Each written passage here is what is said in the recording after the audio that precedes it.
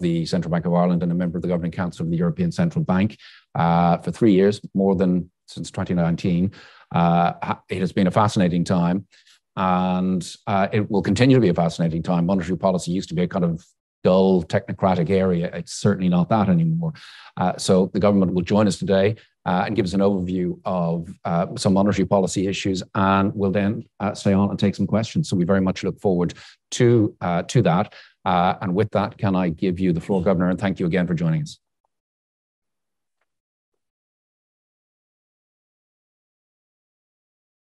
Thank you very much, Dan. Good morning, everybody. I'm delighted to be at the Institute of International European Affairs today to share some views on the outlook for monetary policy. Supply chain disruptions, a rapid and strong post-pandemic rebound in demand, and war-related energy and food price shocks are contributing to unacceptably high levels of inflation in Ireland and the euro area. Inflation is far in excess of our 2% target, at 9% in Ireland and 10% in the euro area as a whole in November. Some euro area countries are experiencing inflation above 20%, in part because of a greater exposure to Russian energy imports. High inflation is eroding real incomes, threatening resilience and economic stability, while tighter financial conditions are increasing the cost of credit and putting downward pressure on asset values.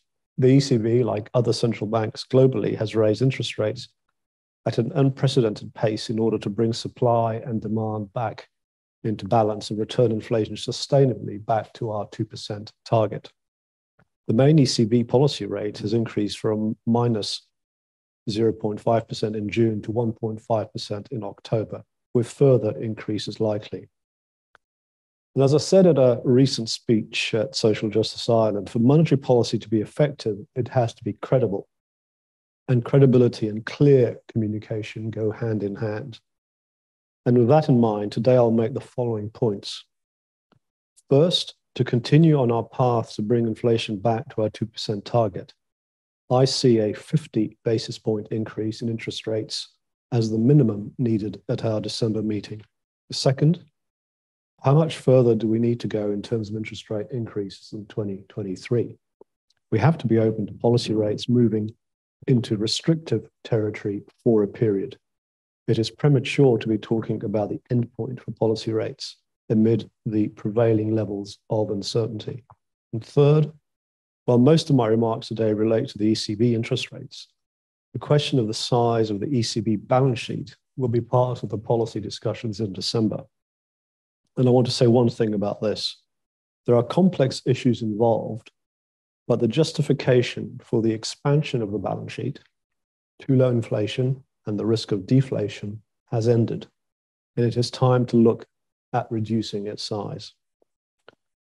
My remarks are divided into two sections, elaborating in the main on my first 2 points. I'll return to the ECB balance sheet in future communications, but this will be after our Governing Council meeting in December, when, as President Lagarde has indicated, we will lay out the key principles for reducing the bond holdings in our asset purchase program portfolio in a measured and predictable manner.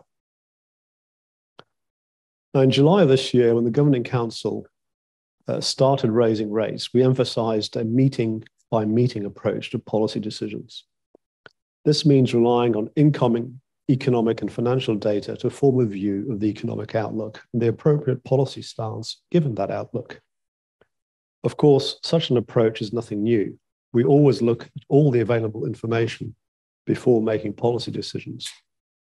But meeting by meeting helps to differentiate from the previous forward guidance-based approach, which relied on longer-term commitments to a given policy stance, typically spanning several Governing Council meetings. Such an approach is clearly inappropriate in the current high inflation, high uncertainty economic environment. I could list many types of uncertainty that make the future economic outlook hard to predict, but for monetary policy at this time, I have in mind broadly three: uncertainty in relation to what the future holds, uncertainty in relation to how our policy transmits, and uncertainty about the extent of structural change that we are undergoing. It is within this context of uncertainty that we are taking monetary policy decisions. So for now, a meeting-by-meeting approach is appropriate. So what is the incoming data telling us? Headline inflation measures have continued to increase, partly reflecting the delayed pass-through from energy and commodity price shocks. Based on the recent flash estimates for November, 2/3 of headline inflation in the euro area is due to energy, 3.8% of 10% inflation, and food at 2.8%, far above its historical share of around 40%. But it would be wrong to ascribe our current inflation problems solely to supply shocks. As Philip Lane has shown, non-energy components of domestic inflation, accounting for over 1/3 of spending, are also very high by historical standards, driven by strong post-pandemic demand meeting still constrained supply. Given the volatility in headline measures of inflation, we also pay close attention to underlying measures of inflation. Core inflation, which strips out energy and food prices, is at record high in the euro area at 5%. Over 80% of the items in the spending basket using to construct the price index are now showing price increases in excess of 2%, up from just 20% of items before the pandemic and 50% a year ago. As price pressures broaden across the basket, the risks of persistently high inflation becoming embedded rises, and the case for tighter monetary policy becomes stronger. High current inflation rates could give rise to more persistent inflation if they lead to inflation expectations rising significantly above our 2% target. So what are the potential channels of such inflation persistence via expectations? One is via firms' own price-setting behavior, which in a bid to preserve margins and in anticipation of high inflation in the future, set prices accordingly. Another cost-push channel is through wages. If higher inflation is expected to persist, then workers will understandably look for higher wages to preserve purchasing power, and employers may in turn raise their own prices. In the second quarter of this year, nominal wage growth in the euro area in Ireland was around 4%, higher than the pre-pandemic growth rates, which were closer to 2% in 2018-19. However, it remains far below the rate of inflation.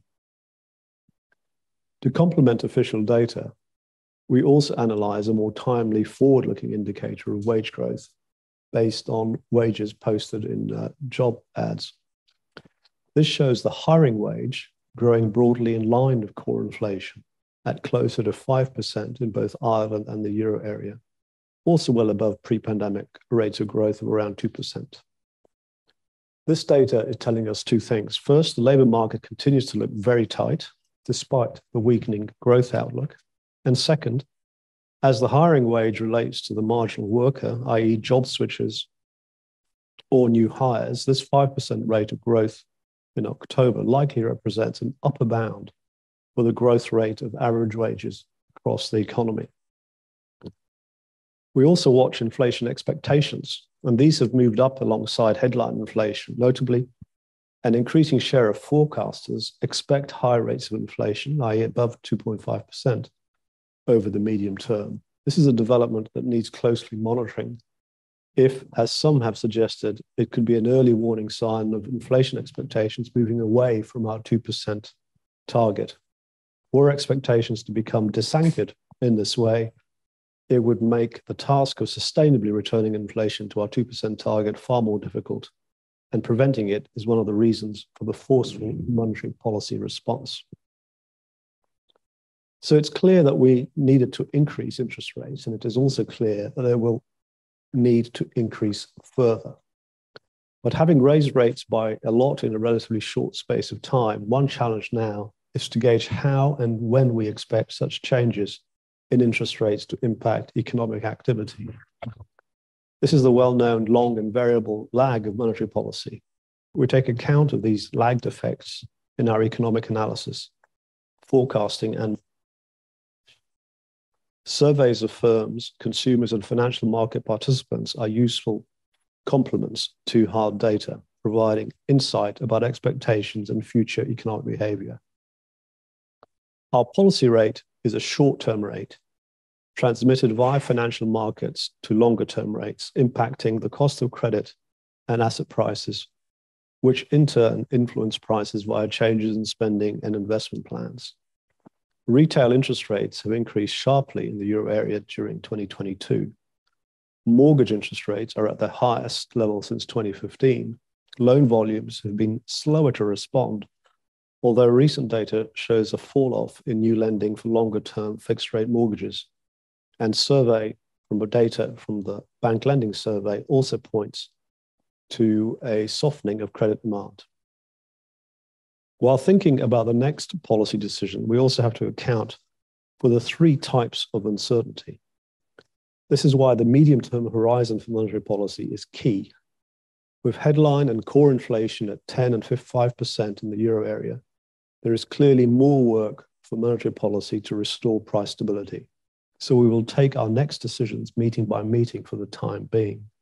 But we also need to start thinking about what lies ahead when some of this near-term uncertainty recedes and the impact of current supply shocks gradually fade over time.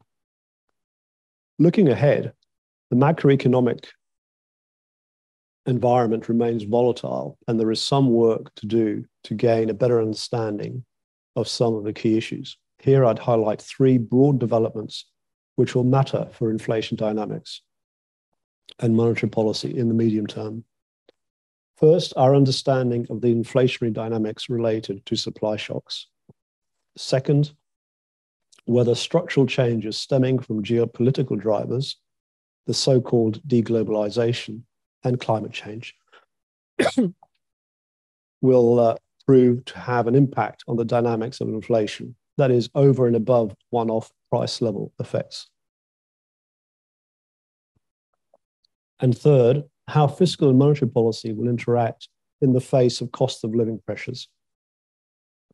The sequence of large supply shocks, first COVID-19, related supply chain disruption, and then energy and food prices, amplified by the aggression against Ukraine's people and communities, resulted in inflation that has been far more persistent and broad-based than many had anticipated. We have to ask ourselves why this was the case. For me, the monetary policy strategy of looking through supply shocks has not fully withstood the test of the last 2 years. Supply disruptions in different parts of the global supply chains quickly pass through input prices, giving rise to more persistent and broad inflation, adding to the disanchoring risks I mentioned earlier.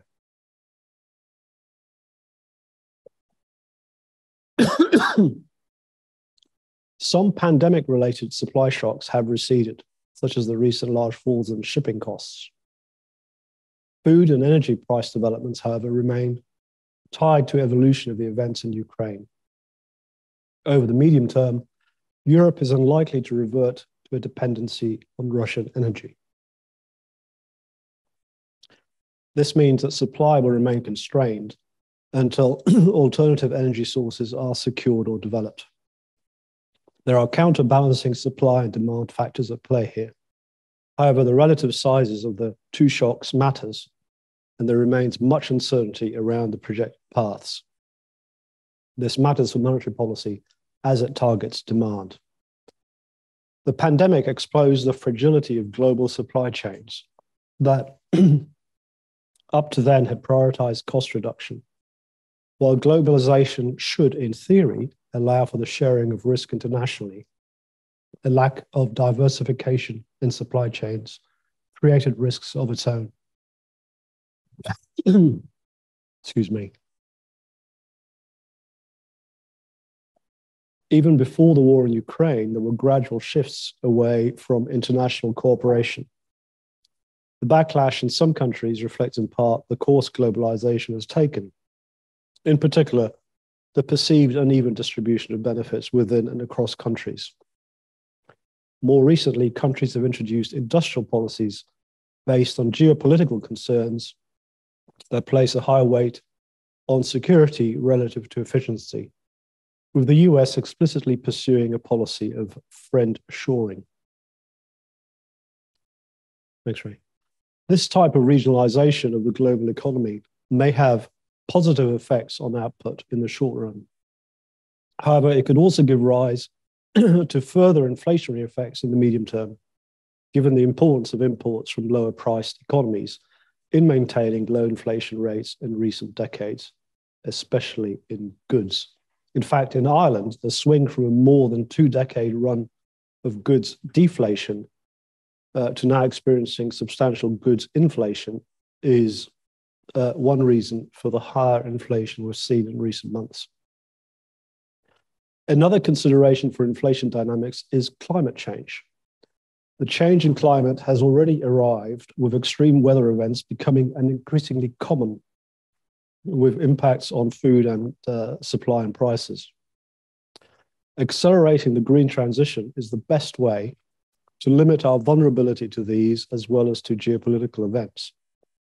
The impact of the transition on prices remains uncertain in the medium term, but will depend crucially on the policies pursued by governments.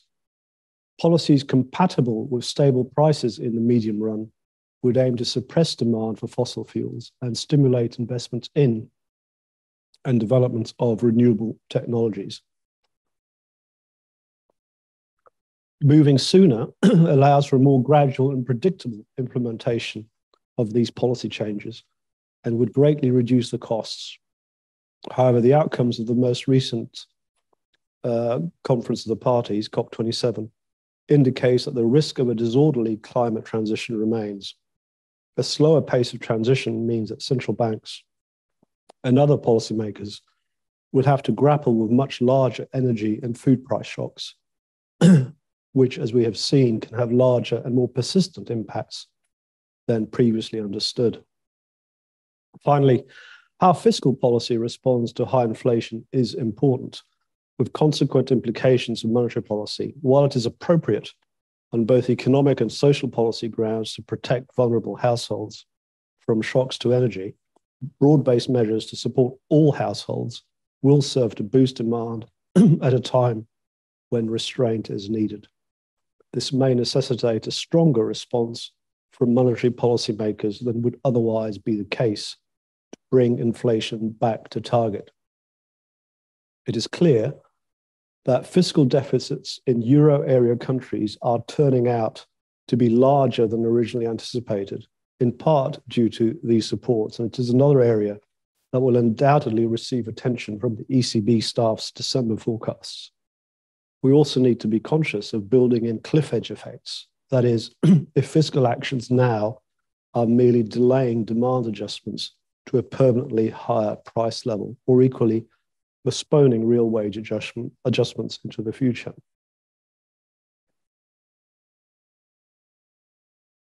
A key question is to what extent the supply shocks we have experienced over the last 2 years are structural.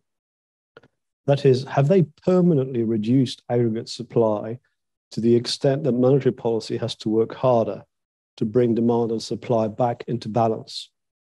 The rapid emergence of above-target inflation around the world has raised concerns that the era of low and stable inflation is coming to an end.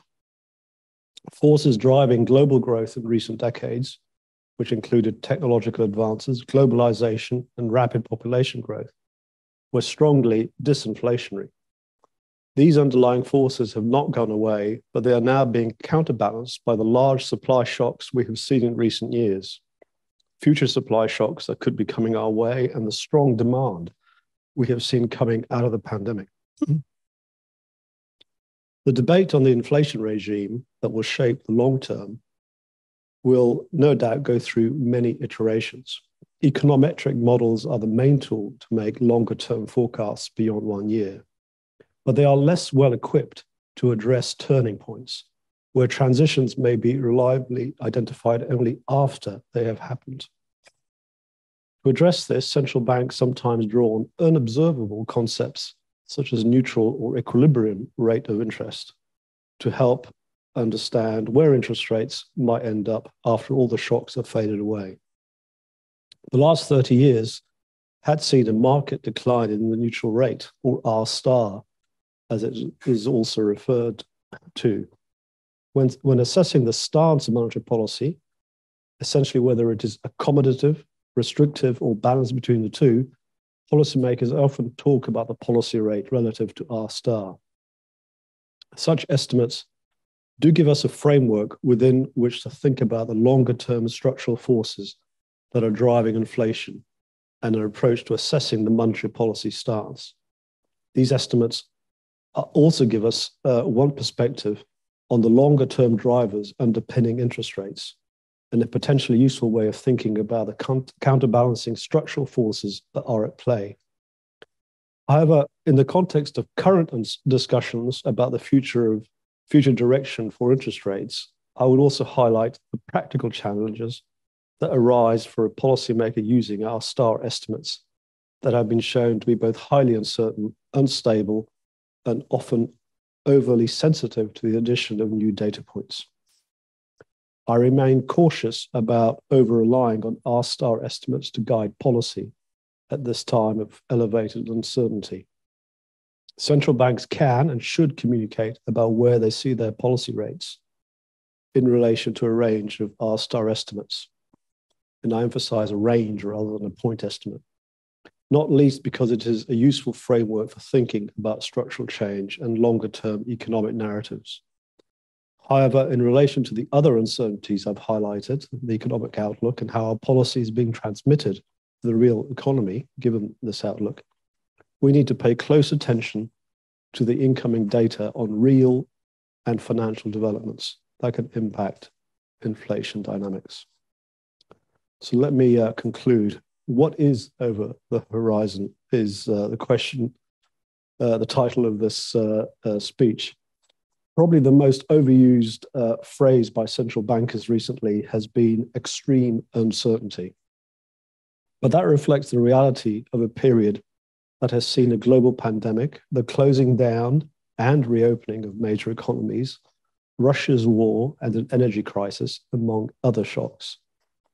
Amid that uncertainty, one thing is very clear, that the ECB is determined to deliver on its price stability mandate, and we will continue to take the necessary steps at our forthcoming meetings. Thank you very much.